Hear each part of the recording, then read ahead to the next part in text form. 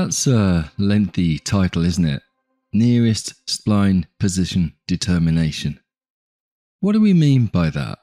Well, we mean how do you determine the closest position on a spline for a given position in space? Like where is the closest part of a spline to a specific vehicle? And more often than not, you then want to translate that to how far along the spline that closest position is. Mathematically, this is a nightmare, and as far as I know, there is no solid, non-multi-sample solution to this. Certainly not for the kind of complex-shaped splines that we're using in grip. And when we started with grip, no such function existed within Unreal Engine either. It supported splines, of course, but it couldn't make that calculation for us, and still can't, even at version 4.25 of the engine. How do we solve this then? It seems intractable, mathematically speaking. But grip wasn't going to wait, we had to invent a solution here. And the solution we invented has us iterating along the length of the spline, comparing distances between each position that we test on a spline against the target position in space that we're interested in, seeing which is the shortest distance between them. Ideally, you'd want to do this with a very small delta distance along the spline to get an accurate result. Sounds horrendous, right? Yeah, obviously this would be an enormous waste of CPU resources, making thousands of comparisons, so we had to do something better than that, right? We had to take this general method, but we needed to take a different approach to it. And the approach we took was kind of analogous to the binary search algorithm: divide and conquer. We start by initially taking a very large delta step and identify the closest position on the spline at that very broad scale. This tells us the very general area of the spline that the position we're interested in is nearest to. Then we narrow down the comparison to just the space surrounding that closest position and the two positions either side of it on the spline. Then we iterate again and run the comparisons over that shorter length with that smaller delta step to refine the closest position further. And then again and again. We iterate repeatedly, maybe 5 times I think, to get the required accuracy, making something on the order of 25 comparisons to find a good solution, and perhaps 50 for a really accurate one. Although this is a fair amount, it's almost nothing compared to what it would have been without this binary chop approach, which would have been at least 10 times slower. Let's dive into the code for this then, and see exactly how we did this. It's simple enough, but there are some interesting optimizations in there that we can learn from here. It's in advanced spline component.cpp and a member of uAdvanced spline component called getNearestDistance. We provide a location that we're interested in finding the closest position to, a start and end distance along the spline to look for the closest position between, or 0 both if you want the whole spline, the number of iterations or refinements to make, and the number of samples to test on each iteration, and then an early exit distance, which we'll get to shortly. So we establish the initial min and max distances along the spline that we're going to test against. We take the location given from world space and bring it into the local space of the spline. This is an optimization as positions within the spline are stored in local space. So if we didn't bring that location into local space too, then every spline position that we check against, we'd need to have to bring that into world position instead first in order to do that distance comparison. Nobody wants that. It would be a very needless waste of CPU. And then we start the iteration loop. We calculate a delta step distance between samples for this iteration, and then we start the sampling loop. The first thing we do is to ensure that the distance along the spline that we want to sample is clamped to within the spline correctly, whether it's open or closed. Then we convert the distance along to an input key, which is natively what the spline likes to work with. Then grab the position at the input key. which is derived from distance along, and so we now have our test position.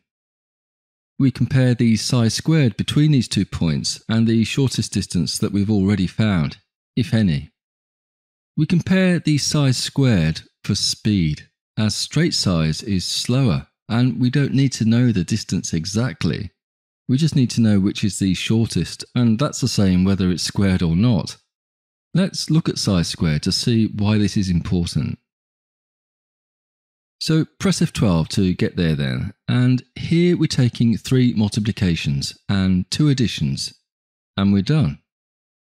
Both of these operators, multiply and add, are very fast.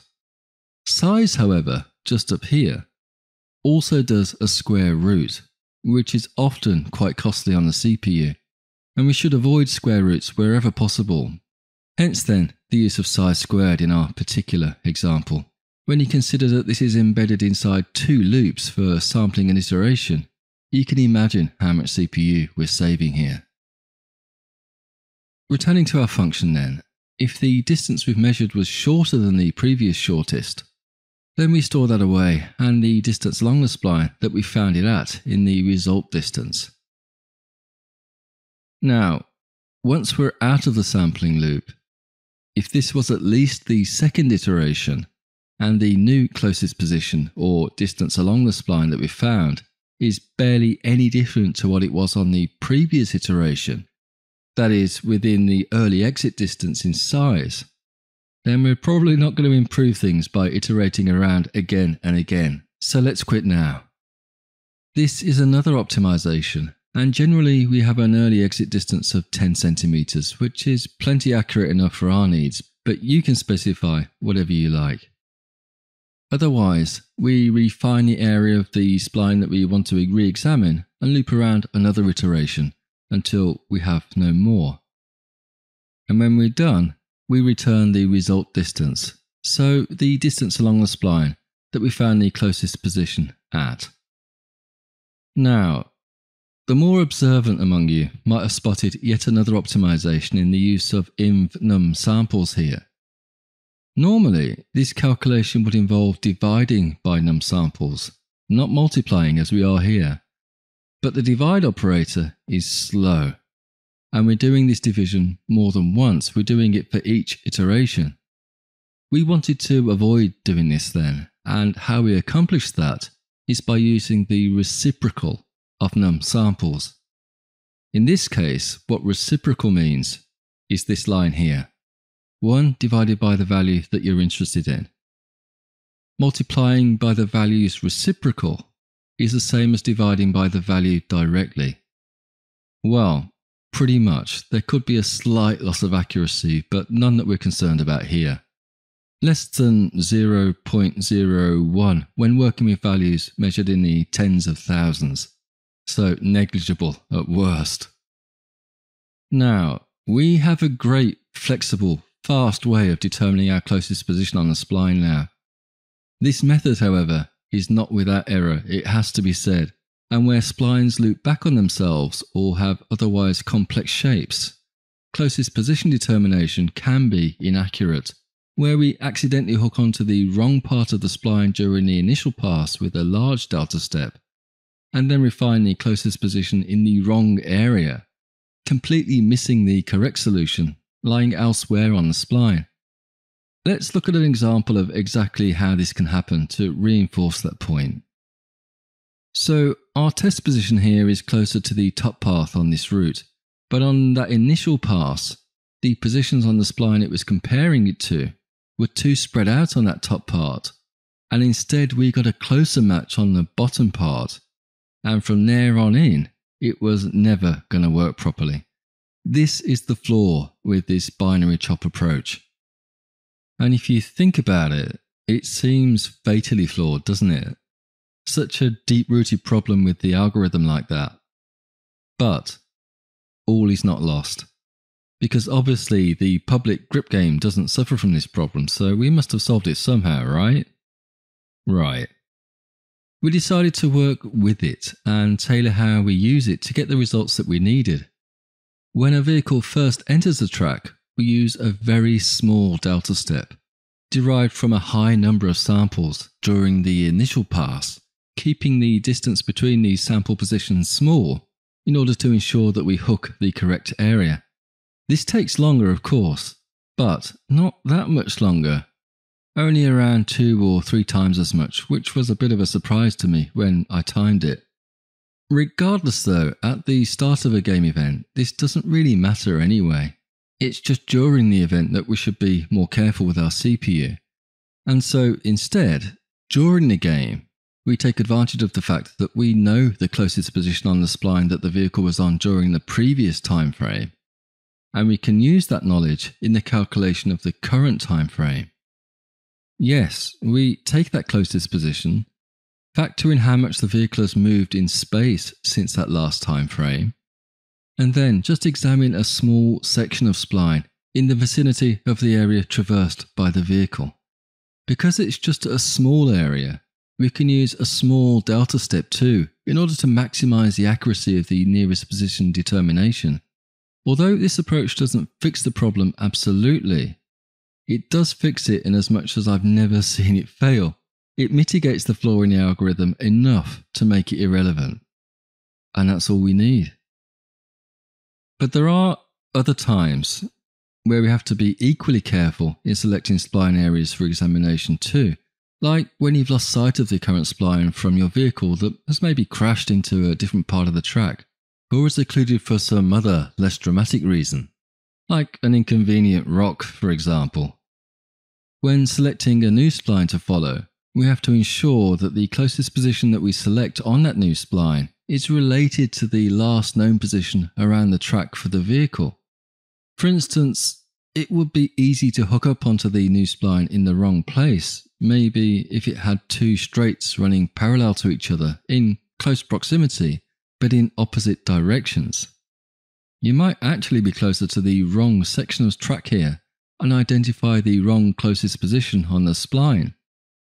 Instead, we have to always have in mind the closest relevant position on the spline, which sometimes may not be the absolute closest position. And yes, Chris created these kinds of scenarios with U-turns and crossovers for me to handle on many occasions. Thanks, buddy. Before we leave this subject and head on forward, some of the more eagle-eyed among you might be screaming at the screen, saying, "Why are we doing all this, Rob, when this is perfectly good? Find input key closest to world location function. We can call on the useSpline component instead." Well, there are a few reasons. Firstly, it didn't exist when we started Grip, so we had no choice but to write our own. Secondly though, it's inaccurate. As you can see for yourself if you dig into its code, even the function names reinforce that. But thirdly, it returns a spline input key and not a distance along the spline. I can see no way of converting from one to the other, and we need that distance, not the key. They're not the same thing.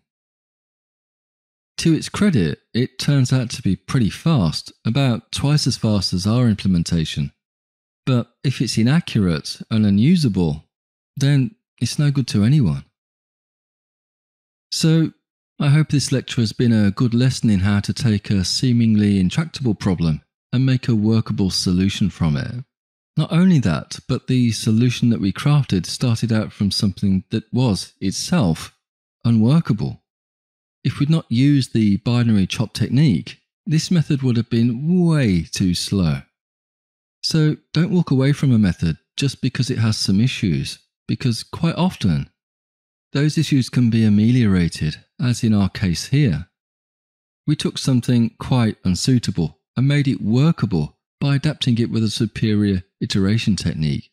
And because we knew performance was critical with that iteration, even with the binary chop, we're still looping dozens of times, so we looked closely at what other gains could be made, using reciprocal multiplication rather than division, working in the most optimal 3D space for performance in those closest position calculations, bringing only the requisite code out of the getLocationAtDistance along spline function and embedding it right there in our function.